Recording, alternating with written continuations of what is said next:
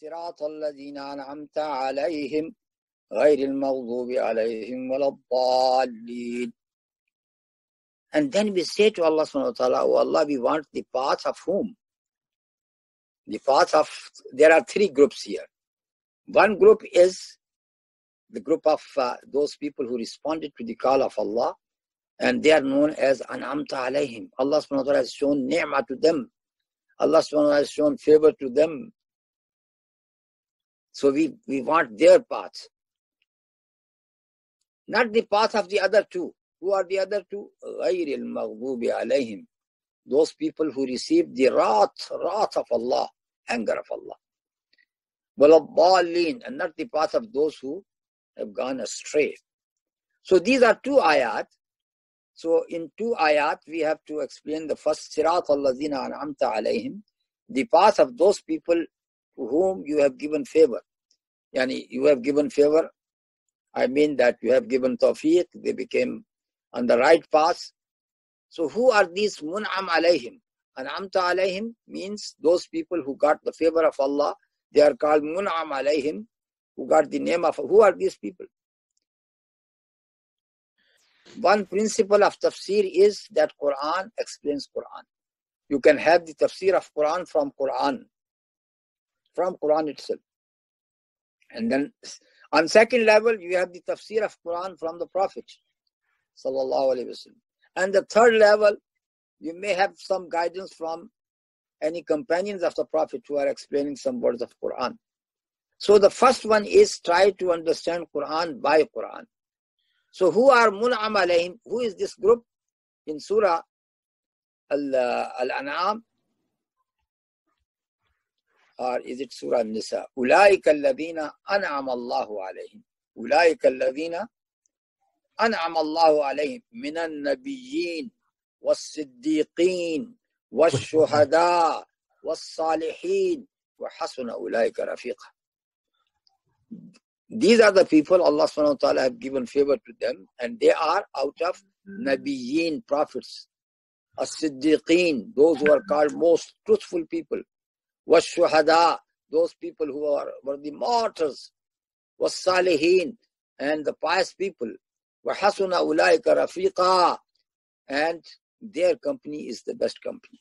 So now we know that when Allah subhanahu wa ta'ala is saying who are the people who got the favor of Allah, they start, the highest one is Nabi. Because Allah subhanahu wa ta'ala has chosen them. If you want to be a Nabi, can you be a Nabi? No.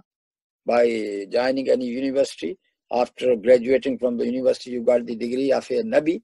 No, you can't. This Nabi is a function, a duty which is given by Allah only. Allahu a'lamu haythu yaj'alu risalatahu. Allah knows better to whom to give this message. So you can't get it from any university itself. So this is why so many imposter type of Nabi have come in this world, and they said we are prophet as well. But they were not sent by Allah subhanahu wa ta'ala. They were sent by shaitan. So the first one is Anbiya. Anbiya, all the prophets of Allah subhanahu wa ta'ala, all the messengers of Allah subhanahu wa ta'ala. Then below them are as-Siddiqeen. Siddiqeen are the very truthful people who got no doubt at all, no doubt about deen. This is why Sayyidina Abu Bakr was given this title. Why he was given this title, Siddiq, most truthful person? Because Sayyidina Abu Bakr never got any doubt about the message of our Prophet sallallahu alaihi wasallam. When Prophet sallallahu alaihi wasallam got this night journey to Jerusalem, and from Jerusalem he went to the heaven. This is called Al-Mi'raj. So the night of ascension, the night of his journey to Jerusalem, he came back and he narrated this all what happened to him to the people of Makkah, and they started ridiculing him. Oh, the journey to Jerusalem, which takes 1 month in those days on the back of the camel. You are saying that you just went in night time and came back? It can't be. And then these people came to Sayyidina Abu Bakr and they said to him, Abu Bakr, have you heard what your companion was saying, Muhammad? He says that I went to Jerusalem at night time and came back the same night. What was the answer of Sayyidina Abu Bakr? He said, if he is saying that, then he's saying the truth. I believe in him. So that was the belief of Sayyidina Abu Bakr. This is why he was given the title of As-Siddiq. As-Siddiq, the most truthful person. Even Allah subhanahu wa ta'ala, when he is praising or describing Sayyidina Ibrahim, he says, Innahu kana Siddiqan Nabiyya in Surah Maryam. Innahu kana Siddiqan Nabiyya. He was a Siddiq, he was Nabi. We know that he's a prophet, but how? But how he was a Siddiq? Whatever commandment he was given by Allah subhanahu wa ta'ala, he said, Labbaik, I am going to do it. Even he was thrown into fire. And he said, if that is the will of Allah, he said, Hasbunallah wa ni'mal wakeel. Allah is enough for me and he is the best supporter. When Allah subhanahu wa ta'ala said to him, take your family, your wife, Hajara, and your son, infant son Ismail to Mecca, where it was a barren valley, no water, no food, nothing. Did he ask any question? No. He just took them there. And when he was coming back, Hajara said, Ibrahim, with whom you are going to leave us? He said, with Allah. He was so confident of that. And then you got, you know the story of Sayyidina Ismail alayhi salam. When Sayyidina Ibrahim saw in his dream or in his vision that he is going to sacrifice him. And that dream or vision is coming from Allah subhanahu wa ta'ala. So he was ready to sacrifice him. He did not object at all. And Allah subhanahu wa ta'ala wanted a test for him. He did not want him to sacrifice his son. Instead of his son, a ram was brought and which was sacrificed. But that was the character of Sayyidina Ibrahim, Siddiq. He was the most truthful person. And after that comes Ash-Shuhada. Shuhada is coming from Shahada. Shahada is a witness, is a testimony. So why don't we say, what is our Shahada when a person wants to enter into Islam? We say Shahada. Say Kalimatu Shahada. Ashhadu an la ilaha illallah. Ashhadu anna Muhammadan Rasulullah. Ashhadu an la ilaha illallah. Ashhadu. I give testimony that there is nothing to be worshipped except Allah. I give testimony that Muhammad sallallahu alayhi wa sallam is the messenger of Allah. So this testimony is called Shahada. This testimony is verbally, La ilaha illallah Muhammadur Rasulullah. And this Shahada is practically, then I put the teaching of Islam into practice. I pray, I give zakat, I fast, I go for Hajj, I only eat halal, no haram. This is all practical Shahada. So a Muslim always is supposed to give right testimony. This is why I remember when I came to this country and I used to go and find out about the mosques, if they need some help and this and that. And then I see, because these mosque people, they used to write applications for assistance from Saudi Arabia at that time. So I used to go and check them and ask them what is their need. So I have to meet the president of the mosque and secretary of the mosque. And it happened to me that I went to a certain small town. The mosque was closed. So I asked the people who is the chairman of that mosque. They guided me to a shop. And I went to this shop. And I was surprised to see on that shop it was written fully licensed. That was the chairman of the mosque. Fully licensed. He got fully licensed. So I said to him, man, You are the chairman of the mosque and you are selling the liquor. What type of testimony you are going for Islam, giving for Islam? This is the testimony. He said, no, I don't drink it. I don't drink it. I just sell it. Can you accept this saying? Can you accept? Because the Prophet ﷺ said that Allah SWT has cursed the liquor and the one who manufactures it and the one who sells it and the one who drinks it and the one who carries it, the one to whom it is carried. All of them, they are cursed. And one who buys it and one who sells it. So when you sell the wine or liquor or whatever intoxicants, you are actually under the curse of Allah subhanahu wa ta'ala. So, as a Muslim, you have to give the right testimony. If you lie, even lie to the government, lie to the state, that is wrong. That you should give the right testimony because you are the carrier of Islam. You have to give the right testimony. Now the person who gives this testimony with his blood means he was in the battlefield and then he was martyred defending Islam. We say he is Shaheed, Shaheed, Shaheed. Only why this word Shaheed is used for him? Because he has given this testimony in the highest form with his blood. So these are as-shuhada. And then after them come as-salihin. الَّذِينَ آمَنُوا وَعَمِلُوا الصَّالِحَاتِ. Those who believed and they have done good deeds. عَمِلُوا الصَّالِحَاتِ. Good deeds, good deeds, good deeds. Are you a mu'min? Are you a believer? Yes, I am a believer. How can you prove that you are a believer? Only with your action. If there is no action, no Islamic action at all, then you are not a true believer at all. You judge a thing, anything. I got this heater, for example, this heater. And I keep this heater in my house. Why? Because it gives heat. Whenever I need some heat and I plug in, I got the heat. So I say, oh, this heater is working, so let me use it. But if it does not work, what I am going to do with this heater? I will throw it. Same thing, your battery in the car.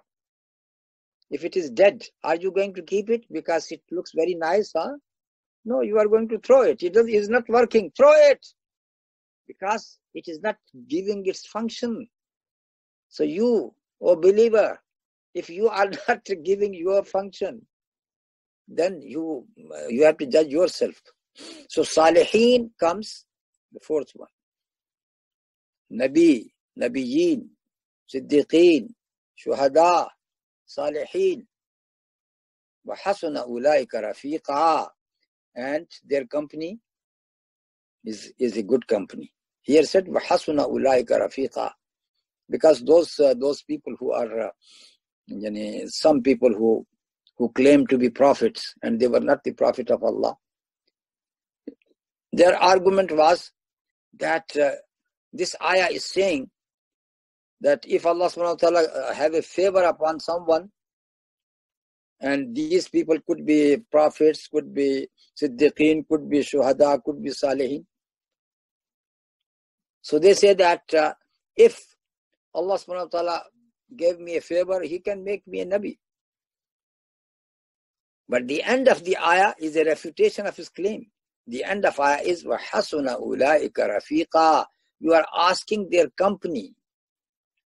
Their company would be a very good company in Al-Jannah. You are not saying that I want to be a Nabi. I want to be a Shaheed. Like the conversation between two Sahabi. One is Talha, one is Zubair. They are both among the 10 companions who were given the good news of Al-Jannah in this life. Ashara Mubashara bil Jannah. Talha and Zubair. Both of them got 10 sons each.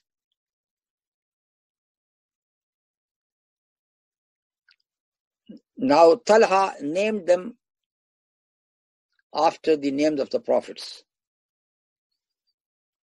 And Az-Zubair named them after the names of Sahaba like Abdullah bin Zubair. So, as a friend, they started talking to each other. So Zubair was saying, he was proud. He said that all my sons are named after the prophets.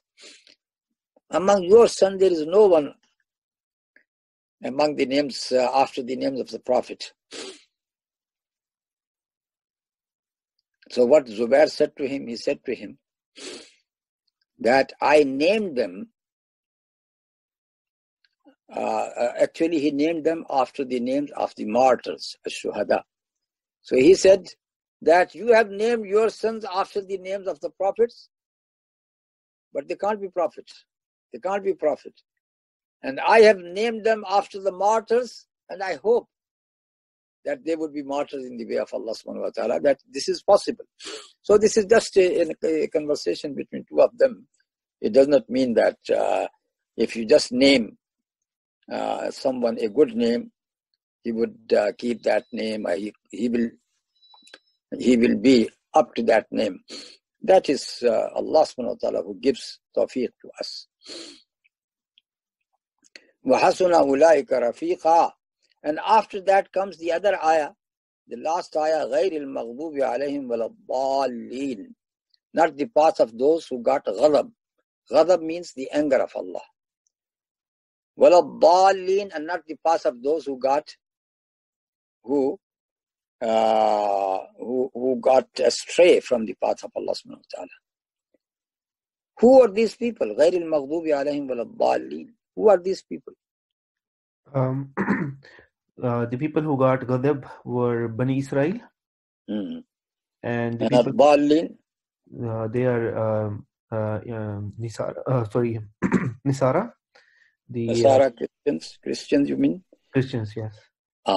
So we have to give the explanation in this way, that Allah subhanahu wa ta'ala, before us, before Muslims, before Muhammad sallallahu alayhi wa sallam, there was an ummah called Muslim ummah.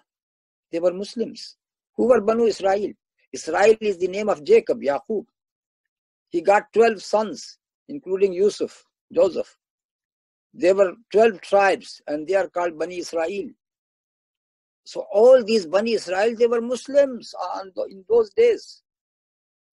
They were just like us. They were Muslims. MashaAllah. They were following the way of the prophets of Allah subhanahu wa ta'ala. And Allah subhanahu wa ta'ala has sent so many prophets among them. Kings like David. Kings like his son Sulaiman or Sulaiman. So this was a great Muslim ummah which was before us as a witness for this deen. They were actually Shuhada, witness for this deen. Like we say we are kuntum khayra ummatin ukhrijat linnas. You are the best ummah, you are created for the guidance of mankind. Litakunu shuhada ala nas. So you become shaheed, witness upon the people. In the very same way, these people, they were witness of this deen before us. And Allah subhanahu wa ta'ala sent them many, many prophets, which are known as biblical prophets now. Armiya, Jeremiah, all these names, they are all the names of the prophets of Allah subhanahu wa ta'ala. So,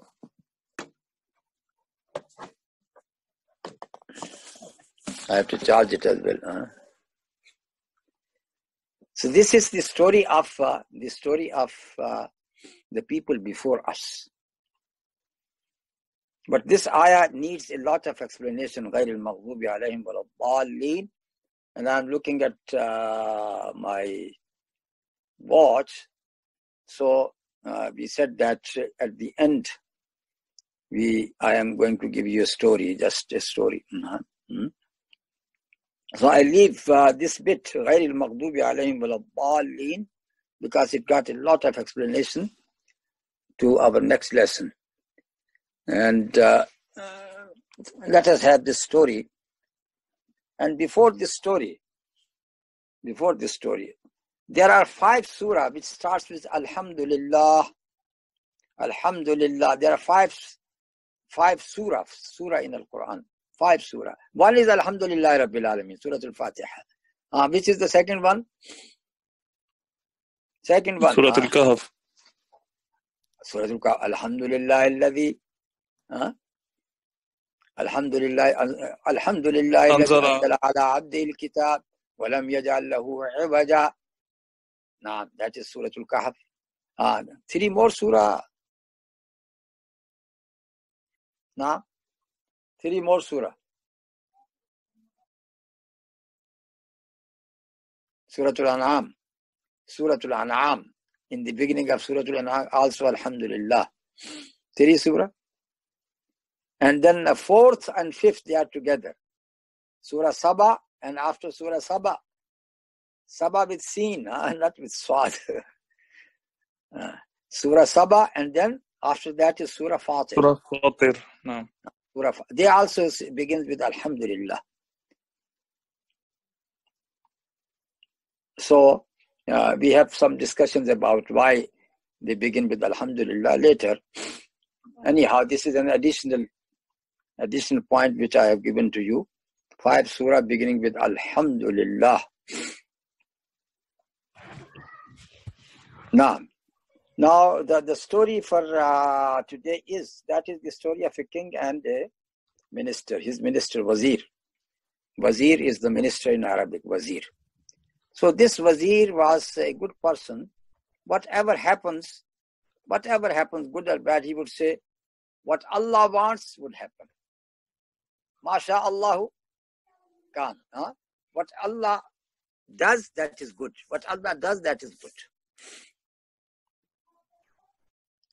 So the king and Wazir with other courtiers, they were going for hunting. And in that hunting, the king was injured in his finger. His finger is almost cut off. He was in pain. And the Wazir said, what Allah does is good. So king became very angry. How could you say that? He put him into the prison. And then he said, I will see that now you are in prison. When he threw him into the prison, he said, what Allah does is good. And the king said, I will see what is good in it. So the minister was in the prison. And the king, after a few days, he went for hunting once again. It must be a jungle where he lost his courtiers and he remained alone. And then he was taken by some people in that jungle. Those you can say that the people who are what is the name for those people who eat the human beings? Cannibals. Huh? Cannibals. Cannibals. Yes, cannibals. So he was taken by the cannibals tribe, and they said, oh, we got a man, and this is a day when we offer a sacrifice to our gods. So they took the king, and they were preparing him for the sacrifice to slaughter him. Then someone said, but we should offer a sacrifice which is complete and perfect. And this man, his finger is cut off. He is not complete. So we can't give incomplete sacrifice to our gods. This is how they spared his life. And he came back. And he realized that what Allah has done with him, that was good. What my minister was saying, that was all right. It was a good, but that my finger was cut and I was relieved. So he asked the minister to be brought to him. And of course he was freed. But he said to the minister, now I understand that by my finger, when it was cut, my life was saved. But what was good for you when you were in the prison? You were thrown into the prison and you said, what Allah does, that is good. So what is good in it? The minister said, if you did not throw me into the prison, I would have accompanied you in your hunting. And when we were both captured by these people, cannibals, they will see that you are incomplete, so you are not good for sacrifice. Then they will see me and they say, oh, he is complete. He should be sacrificed. So this is how I have been saved. So the king realized that what he has said, that is quite right. So this is what we should realize, that this is our iman, that whatever happens, there must be some good into it. Even if we are in such circumstances nowadays, we are like people in house arrest, just in the house, we can't go out. Just think there must be something good in it as well for us. And that is the faith of a believer. Ma asabaka lam yakun liyukhti'aka wa ma akhta'aka lam yakun liyusibaka. Whatever is mentioned for you, you will get it.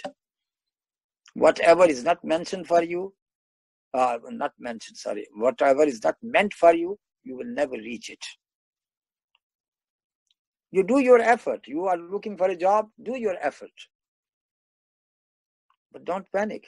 If it is written for you, you will get it. And if it is not written for you, you will never get it. This should be all. This gives you a lot of satisfaction in your life. People are looking for more and more, more and more always. And when they don't get it, they commit suicide. Because I'm not getting what I want. No. You just try what you want to achieve. So if Allah subhanahu wa ta'ala's will that you will get it, then nobody can make you miss it. And if it is not meant for you, you will never get it. So inshallah, alhamdulillah, now it is the time of Salat.